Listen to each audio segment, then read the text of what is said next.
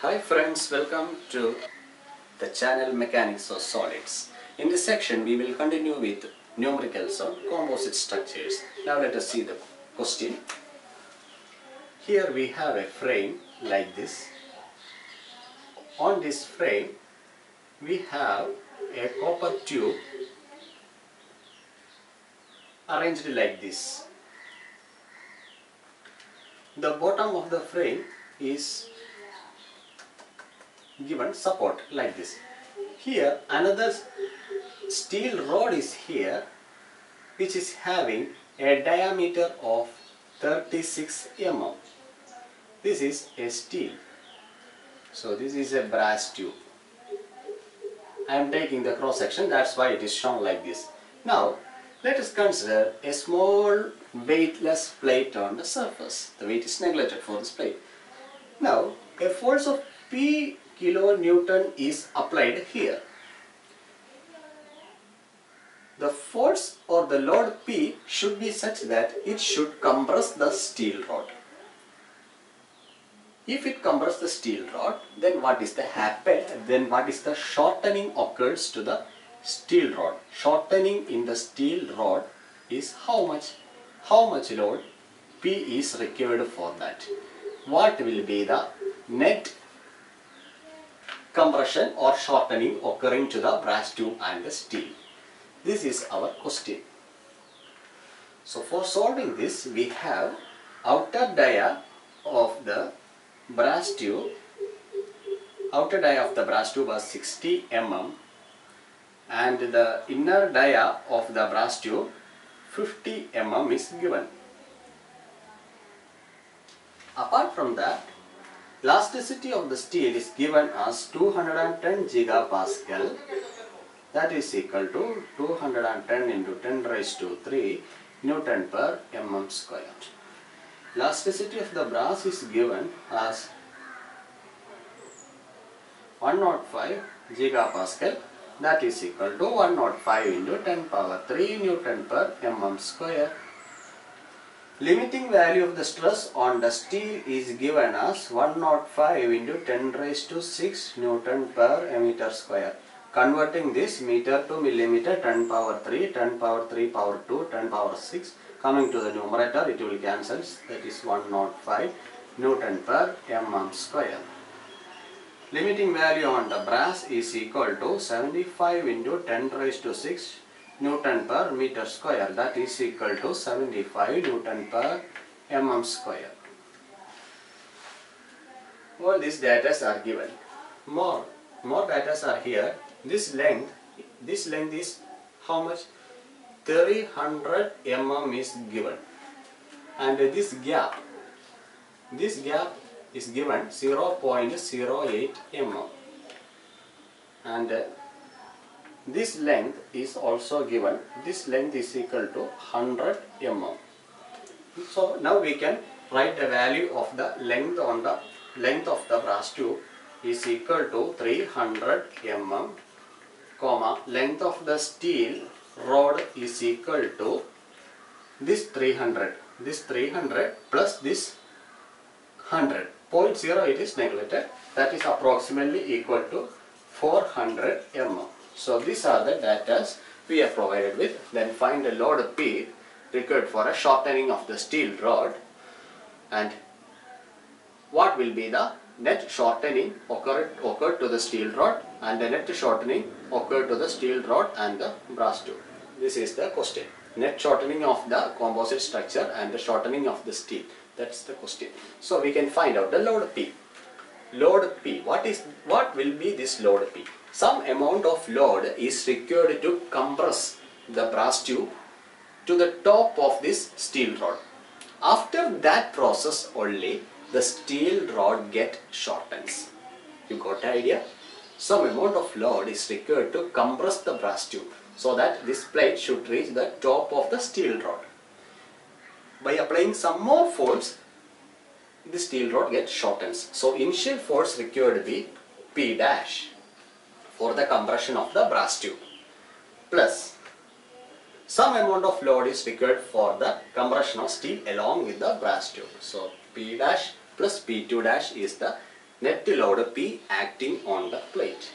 So for finding this P dash implies compression in brass. Compression in brass. This is the case that we are taking. Delta L is equal to PL divided by AE. Delta L is 0.08 mm. 0.08 is equal to P dash into length is 300 for brass divided by area of the brass that we need to find out here. Area of the brass is equal to pi by 4 outer dia square minus inner dia square. That is not approximately, that is 275 pi mm square. Area of the steel also we can write here, pi by 4 into 36 square. That since it is a rod and since it is a tube, we are writing the equation like this. This is 324 pi mm square. Now we can substitute the value of area here. It is 275 pi into elasticity value for the brass is 105 into 10 raised to 3. From this we will get the value of P dash. P dash will be 24178 Newton. 24178 Newton. Now we have P dash value. Now the next thing we need to understand is that for a load of P dash Newton, there will be a stress generated internally on this brass tube. So then what is that stress? Sigma B, nu sigma B, we need to calculate. Now sigma B generated, sigma B for a load P dash. Sigma is equal to P dash divided by area of the brass. That is 24178 divided by 275 pi. You will get it as 28 Newton per mm square. So what is the limiting value of the limiting value of stress? It is 75 Newton per mm square. So new limiting value of stress for brass, we can write it as 75 minus 28 Newton per mm square. Out of this 75 maximum, it is the limit. Out of that 28 is already generated. Then the remaining availability is 75 minus 28, that is equal to 47 Newton per mm square. Now the next thing we need to understand is that there will be a compatibility between the limiting stress for steel and brass. Then I will write that compatibility in terms of delta L. I will write that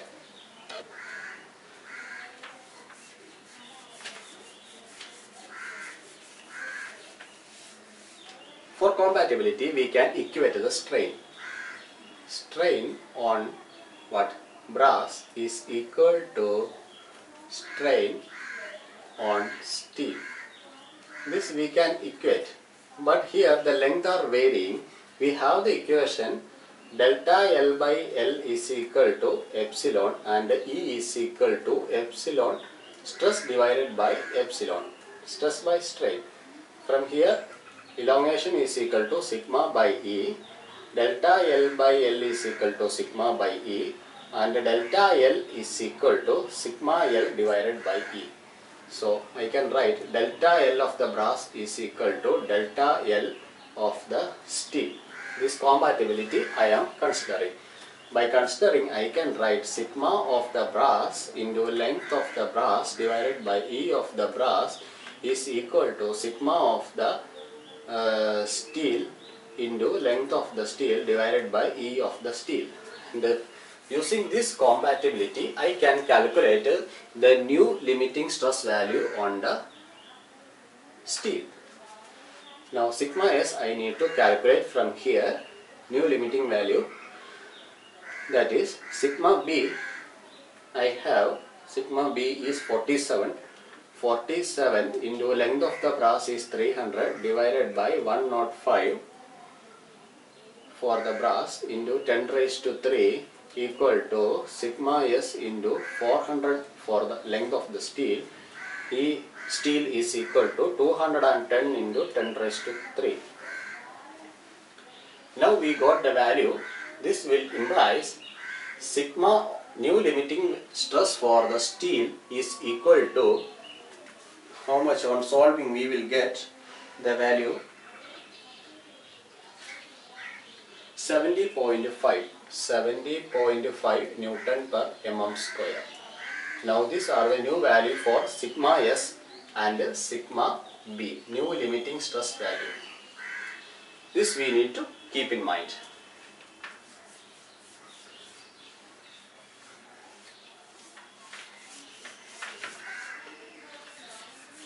Now our aim is to calculate the load P2 dash. What is the load P2 dash? P2 dash is required for the combined compression of this brass tube and this steel.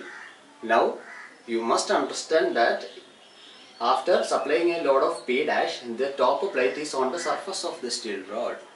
Now the top plate will come down along with the steel as well as brass. So the combined compression of steel and brass requires some load, that is P2 dash. So I can say that the load on the steel plus load on the brass will be equal to P2 dash. Okay, fine. Load is equal to stress into area. Stress on the steel into area of the steel plus stress on the brass into area of the brass is equal to P2 dash. Very easy. What is the new limiting value of stress we got for steel? That is equal to 70.5. What is the area of the steel? 324 pi. Plus sigma of the brass we got 47 Newton per mm square, new limiting value, into area of the brass we got what is the area? 275 pi is equal to P2 dash. On solving we will get P2 dash is equal to how much? P2 dash value after solving 112308. 112308 Newton. Now what is the value of P? We reach the answer. P is equal to P dash plus P2 dash. P dash, what was the value of P dash?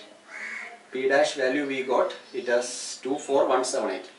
24178 plus 112308.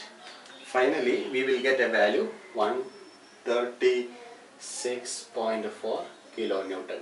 This is our answer. First part is over. P we found. Now what is that delta L for steel? That we need to calculate. For that we are equating the stresses on the steel and brass. Second part of the question. For finding delta L of steel, we know that whatever compression occurring to the steel should be equal to the compression occurring to the brass. Therefore, I can write the compression or shortening on the steel should be equal to compression or shortening on the brass. This is the equality I need to keep in mind. Equating the stresses. We know that stress is equal to force divided by area, or elasticity E is equal to stress divided by strain. From this, stress is equal to E into strain. This equation we can forget. Sigma is equal to E into delta L by L. This equation we can keep in mind. So equating the stresses, sigma S is equal to sigma on the brass. Sigma S is equal to E of the S into delta L of the steel divided by length of the steel is equal to E of the brass into what is the initial compression taken place in the brass, that is 0.08. 0.08 plus what is the next compression taking place, that is delta L on the brass. This is the net compression occurring on the brass tube divided by length of the brass. Now we can equate the values. 210 into 10 power 3 into delta L of steel is same as delta L of the brass. On combined compression, same shortening will occur to steel and brass. Therefore, I can write it as delta by length of the steel. Length of the steel is given as 300. Length of the steel is given as 400 mm is equal to brass elasticity is 105 into 10 raised to 3 into 0.08 plus delta whole divided by length of the brass is 300. We know that delta is the shortening occurring to the steel and as for the brass. Now delta we can find out from this. We will get delta is equal to 0.16 mm. Now that is the this is the shortening of steel. The steel shortens by 0.16 mm. Now net shortening is equal to net shortening to the composite structure. Net shortening to the composite structure is equal to, initially there is a shortening by 0.08. Now we have a shortening on the steel along with the brass as 0.16. Now it is 0.24 mm. And this is how we solve this problem. This is a very good problem. You must learn it and understand it by the techniques I have applied and the ideas I applied here. Okay, thank you.